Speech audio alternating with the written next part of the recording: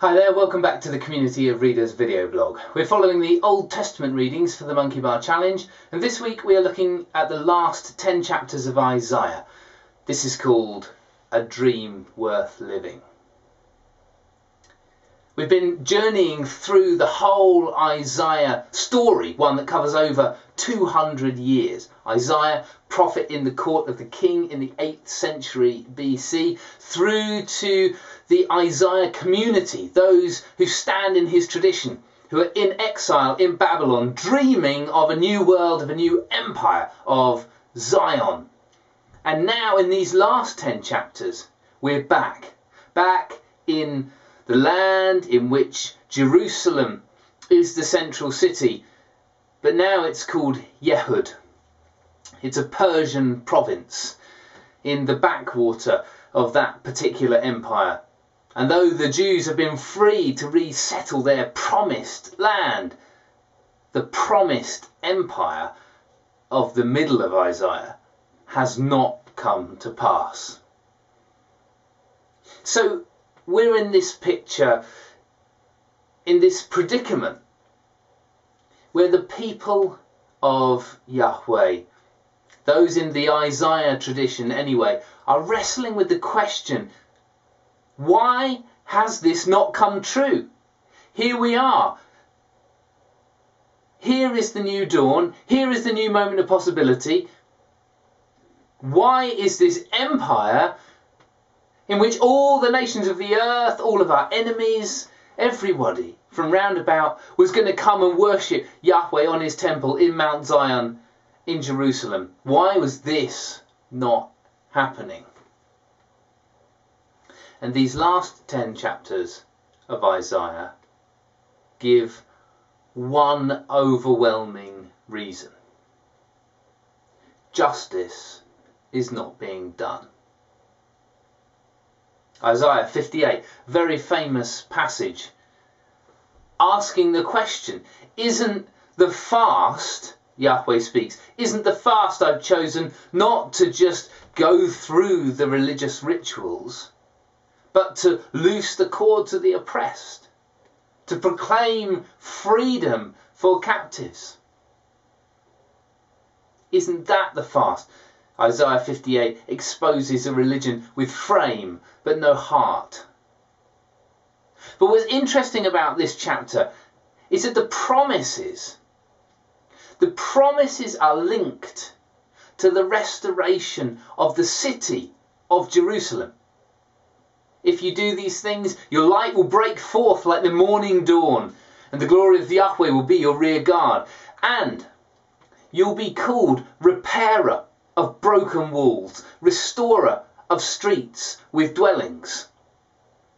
Now, those things for us have become metaphorical, and there's no reason why they shouldn't be, but if we imagine ourselves into Isaiah's context, or the context of the Isaiah community at this time, it's real bricks, stone walls, real houses, real dwellings, real streets. That's what we're talking about. We're talking about the link between justice, national restoration, and in the context of the Isaiah of chapters 40 to 55 that we looked at last week, this is not just the restoration of the nation, this is preparation in the dream of national glory. This theme happens as well in chapter 61, a massively famous part of Isaiah, because it's the bit that Jesus quotes in Luke chapter 4, his kind of manifesto moment in Nazareth, in the synagogue. The Spirit of the Lord is on me because he's anointed me to proclaim good news to the poor, freedom to the captives, recovery of sight to the blind, to proclaim the year of the Lord's favour, a year of jubilee. The bit he doesn't say, amongst others, is verse 4 in Luke chapter 61. They will rebuild the ancient ruins and restore the places long devastated. The context, original context for Jesus' words, were a vision of national glory. Now, this is part of the whole narrative of Isaiah. Right back at the start in chapter 6, we talked about how this is a vision of a heavenly court, celestial beings surrounding Yahweh, hammering out the path for the nation of Israel. And in that path, Yahweh, as the sovereign God, has ordained that Israel will go into exile. But her exile will only be temporary, because the glory of Zion, of a restored Israel, greater even than the Israel of David and Solomon, is coming. And that's the dream, that's the storyline of Isaiah. And you can imagine the bemusement, the pain, the soul searching of the Isaiah community back in this Persian province of Yehud, later to be called Judea, where people are wrestling with the question, why has this not come true? The exile came true, after all. Isaiah was right about that.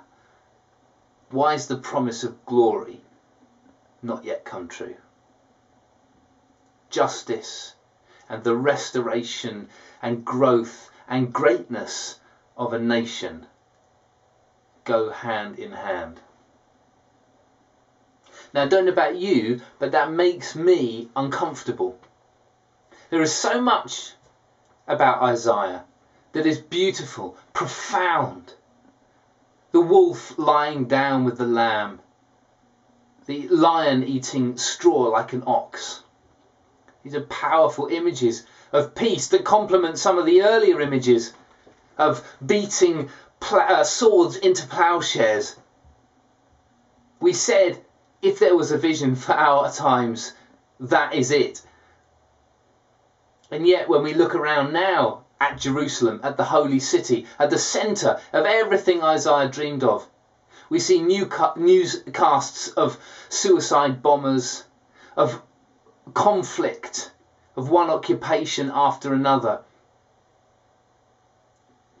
And we think to ourselves, is justice and national glory a good recipe for peace, for the shalom for which the whole Bible yearns? Is that the route? Is that the path? And when Jesus in chapter 4 quotes Isaiah 61, he leaves out the bit about the walls being restored, just as he leaves out the bit about this being the day of the Lord's vengeance. I don't think accidentally. I think on purpose. And then he goes on to talk about how Elijah had gone to a widow in Zarephath, in Gentile country, implying that this Messiah that they dreamed of wasn't just for the Jews, but had a mission to the Gentiles. And that's the reason they tried to push him off a cliff. The vision of Isaiah is an ambiguous vision. And I think Jesus dealt with it in an ambiguous way. And we should think carefully how we accept it into our lives as the Word of God, which I deeply believe that it is, but that doesn't come without filter. That filter that we apply has to be intelligent, courageous, and careful. What is justice, and how does it link to national glory? How can we pursue a justice with the same passion as the pages of Isaiah bid us to do, without a vision of national glory? What is our vision of a nation? I'm English, British. Do I dream for national glory for my country? Do I believe that decisions of justice should be made in the national interest? Or is there a greater vision at work? The wolf lying down with the lamb, the lion eating straw like an ox. In all the hubbub, the noise of nationalism, still the vision of peace is a dream worth living.